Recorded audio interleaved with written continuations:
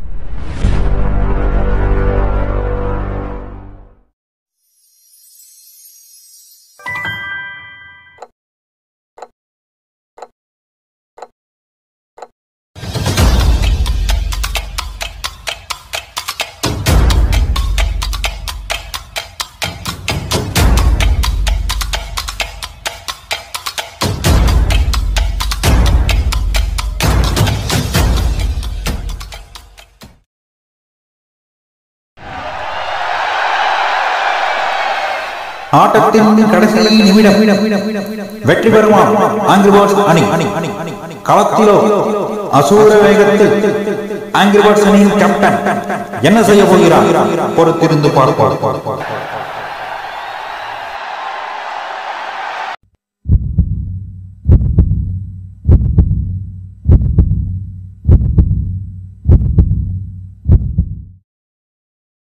இந்த மாதிரியான நேரத்துல தான் ஒரு பிளேயருக்கு வெக்டரோட நாலேஜ் தேவைப்படுது. சரி வாங்க, வெக்டர்னா என்னன்னு தெரிஞ்சுக்கலாம். ரியல் லைஃப்ல வெக்டர் எங்கெல்லாம் யூஸ் ஆகுது அப்படின்ற ஸ்மால் இன்ஃபர்மேஷன் தெரிஞ்சுக்கலாம். You have to take risk in life, but at the same time you have to be calculated.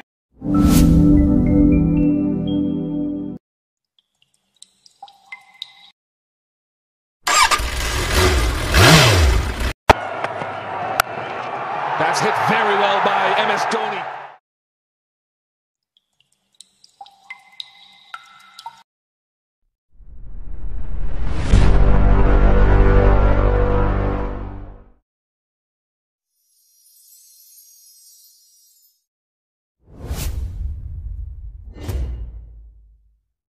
Hamilton Irish mathematician. இவர் தான் முதல்ல வெக்டர்ன்ற வேர்டை டெரைவ் பண்ணார்.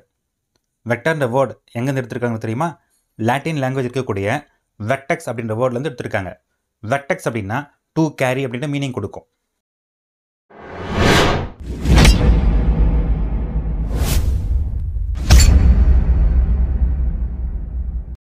Hamilton Irish mathematician, கிராஸ்மேன் German mathematician. ஆரம்ப காலங்களில் வெக்டரோட கான்செப்ட் டெவலப் ஆகிறதுக்கு முக்கிய காரணமாக இருந்தவங்க இவங்க 2 பேர் தான். ஹாமில்டன் ஒரு ப்ரொஃபஸராக இருந்திருக்காரு, கிராஸ்மேன் ஒரு டீச்சராக இருந்திருக்காரு.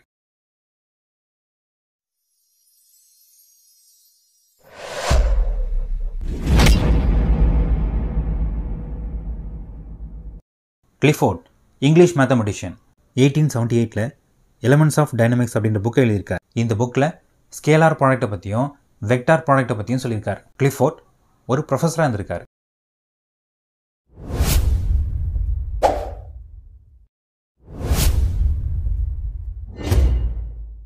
Gibbs American mathematician, Heaviside English mathematician. கால்குலஸையும் Cartesian ஜாமெட்ரியும் சேர்த்து வெக்டர் அல்ஜிப்ரா அப்படின்ற புது சப்ஜெக்டை கிரியேட் பண்ணதும் இவங்க தான். கிப்ஸ் ஒரு ப்ரொஃபஸராக இருந்திருக்காரு. ஹெவிசைட் எலக்ட்ரிஷனாகவும் டெலிகிராஃப் ஆப்ரேட்டராகவும் இருந்திருக்காரு. அமெரிக்காவில் இருக்கிற ஏல் யூனிவர்சிட்டியில் கிப்ஸ் ப்ரொஃபஸராக இருக்கும் போது அங்கே இருக்கிற ஸ்டூடெண்ட்ஸ்க்கு கொடுத்த நோட்ஸ் தான் இப்போ பயன்பாட்டில் இருக்கிற வெக்டர் அல்ஜிப்ரோட கான்செப்டும் வெக்டர் அனாலிசிஸோட கான்செப்டும்.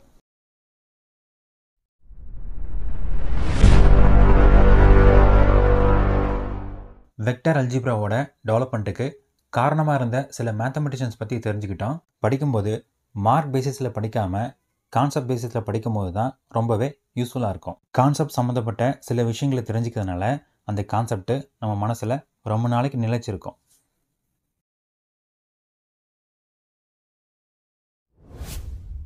Vector algebra. மேத்தமெட்டிக்ஸில் நம்பர்ஸ்க்கு பதிலாக லெட்டர்ஸ், சிம்பிள்ஸ் யூஸ் பண்ணி சிம்பிளிஃபை பண்ணுறது பற்றி படிக்கிறது தான் அல்ஜிப்ரா. அந்த அல்ஜிப்ராவில் வெக்டர்ஸ் இன்வால்வ் ஆனால் அதுதான் வெக்டர் அல்ஜிப்ரா. ஃபிசிக்கல் குவான்டிட்டிஸ், இயற்பியல் அளவுகள். இதை 2 டைப்ஸாக பிரிக்கலாம். ஃபர்ஸ்ட் ஒன் ஸ்கேலார் குவான்டிட்டிஸ், அதாவது திசையிலி அளவுகள். Second one vector quantities, vector அளவுகள்.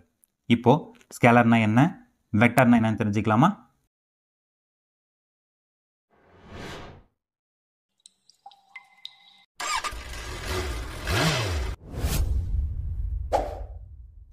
Scalar, திசையிலி. A quantity that is determined by its magnitude is called scalar. குவான்டிட்டினா அளவு, மேக்னிடியூட் அப்படின்னா நியூமரிக்கல் வேல்யூ, அதாவது எண்ணளவு. எந்த ஒரு அளவுக்கெல்லாம் நியூமரிக்கல் வேல்யூ மட்டும் இருக்குதோ அதெல்லாம் ஸ்கேலார்னு சொல்லலாம். திசையிலி. திசையிலி அப்படின்னா திசையில்னு அர்த்தம். அப்போ வேற என்ன இருக்கும்? எண் மதிப்பு மட்டும் இருக்கும். எண் மதிப்பு கொண்டு தீர்மானிக்கப்படும் அளவு திசையிலி எனப்படும். ஸ்கேலாரோட சில எக்ஸாம்பிள்ஸ் பார்க்கலாம். Distance, length, speed, temperature, pressure, volume. அதாவது தொலைவு, நீளம், வேகம், வெப்பம், அழுத்தம், கன அளவு. இந்த மாதிரியான குவான்டிட்டிஸ்க்கெலாம் நியூமரிக்கல் வேல்யூ மட்டும்தான் இருக்கும், டைரக்ஷன் இருக்காது. அதாவது எண் மதிப்பு மட்டும்தான் இருக்கும், திசை இருக்காது. இந்த மாதிரி குவான்டிட்டிஸ்லாம் என்ன சொல்லலாம்னா ஸ்கேலார்னு சொல்லலாம்.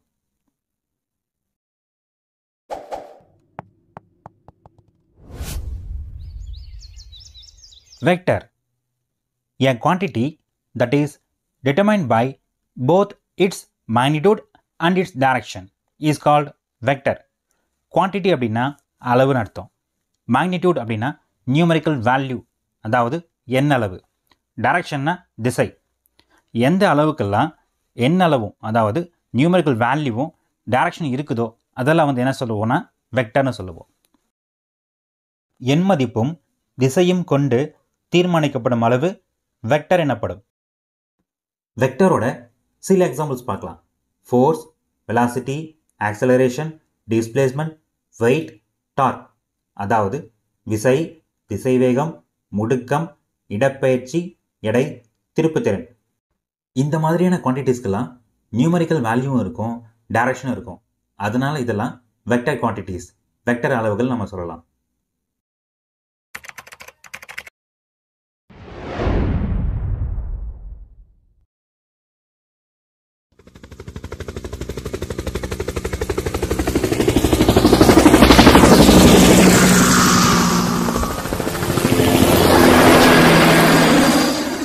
ஒரு ஃப்ளைட்டை ஆப்ரேட் பண்ணக்கூடிய பைலட்டுக்கு அந்த ஃப்ளைட்டோட ஹெட் போர்ஷன், கிரவுண்ட் ஸ்பீட், ஏர் ஸ்பீட் இதெல்லாம் தெரிஞ்சிருக்கணும். அது இல்லாமல் அந்த ஃப்ளைட் எங்கெங்கெல்லாம் போகணும் அப்படின்ற வழியும் தெரிஞ்சிருக்கணும். இலக்கை நோக்கி போகணும் அப்படின்னா அங்கே அடிக்கக்கூடிய வேகமான காற்றுல இந்த ஃப்ளைட்டை சரியான கோணத்தில் செலுத்தி ஆகணும். இந்த மாதிரியான கால்குலேஷனை அங்கே இருக்கிற நேவிகேஷன் கம்ப்யூட்டர், அதாவது வழிகாட்டும் கணினி இருந்ததுன்னா அதை யூஸ் பண்ணி இந்த கால்குலேஷனை செய்யலாம். அப்படி இல்லாத சமயத்தில் அந்த பைலட் என்ன செய்வார்னா கால்குலேட்டர், பேப்பர், பென்சில் கூடவே வெக்டரோட நாலேஜும் யூஸ் பண்ணி அந்த கால்குலேஷனை செய்வார். அதனால் ஒரு பைலட்டுக்கு வெக்டரோட நாலேஜ் கண்டிப்பாக தேவைப்படுது.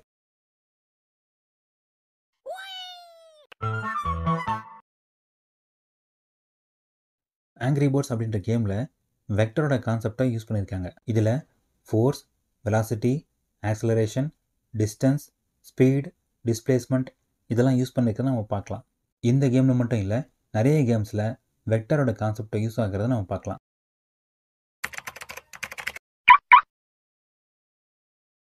GPS, global positioning system. இந்த சிஸ்டம் எதுக்காக டிசைன் பண்ணியிருக்காங்க அப்படின்னா தரையில், தண்ணியில், வானத்தில் ட்ராவல் பண்ணும்போது வழிகாட்டுறதுக்காக டிசைன் பண்ண சிஸ்டம் தான் ஜிபிஎஸ். நீங்கள் ஒரு கால் டாக்ஸி புக் பண்ணி போகும்போது அங்கே இருக்கக்கூடிய டிரைவர் ஜிபிஎஸ் யூஸ் பண்ணி போகிறத நீங்கள் பார்க்கலாம். இப்போ நீங்கள் பார்த்துட்டு இருக்கிறது என்னோடய மொபைல் தான். ஒரு இடத்துலேருந்து இன்னொரு இடத்துக்கு ட்ராவல் பண்ணோம் அப்படின்னா மேப் அப்ளிகேஷனை யூஸ் பண்ணி ட்ராவல் பண்ணலாம். அப்படி நம்ம ட்ராவல் பண்ணும்போது போக வேண்டிய வழியும் காமிக்கும், போயிட்டுருக்கிறதையும் காமிக்கும். நாம் போயிட்டுருக்கிறது ஒரு ஏரோ மார்க் மூலமாக காமிக்கும். அந்த ஏரோ மார்க்லேருந்தே நம்ம தெரிஞ்சுக்கலாம் வெக்டர் கான்செப்ட் இங்கே யூஸ் ஆகுது அப்படின்றது. என்ன காரணம் அப்படின்னா, ஒரு வெக்டரை ரீப்ரசன்ட் பண்ணுறதுக்கு டைரக்டட் லைன் செக்மெண்ட் யூஸ் பண்ணி தான் ரீப்ரசன்ட் பண்ணுவாங்க. அதாவது திசையிட்ட கோட்டு துண்டு. இந்த ஸ்க்ரீனை நீங்கள் பார்க்கும்போதே தெரிஞ்சுக்கலாம் வெக்டர் குவான்டிட்டிஸும் ஸ்கேலார் குவான்டிட்டிஸும் யூஸ் ஆகிறது. இதிலிருந்து வெக்டர்ஸை ஜிபிஎஸ்லையும் யூஸ் பண்ணியிருக்காங்க அப்படின்றத நம்ம புரிஞ்சுக்கலாம்.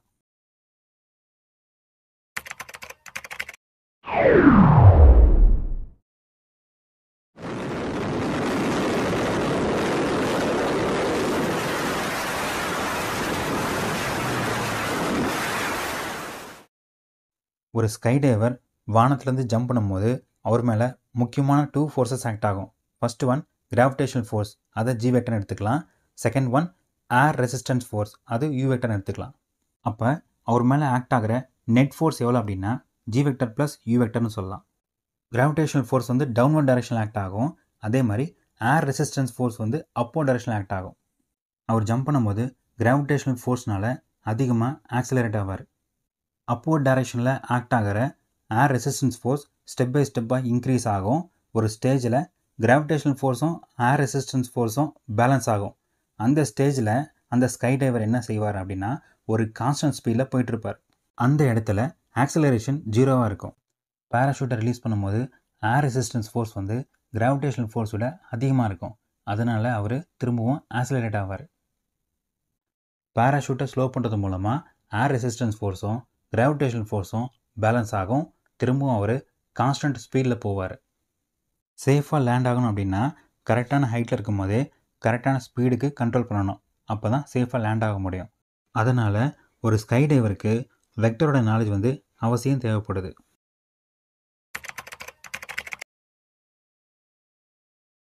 கிரிக்கெட்டில் ஒரு பவுலர் டிஃப்ரெண்ட் மெத்தட் யூஸ் பண்ணி பால் போடுவார்.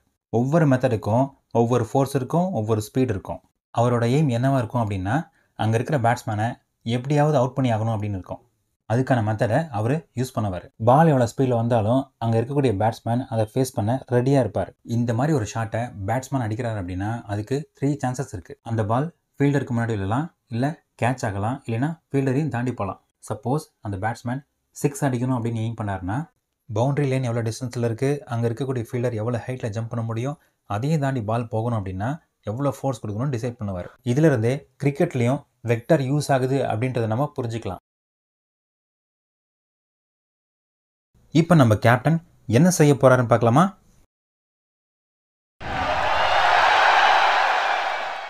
இந்த வாழ்க்கையோட வட்டத்துல ஓ இடத்தை நீ பிடிக்கணும்.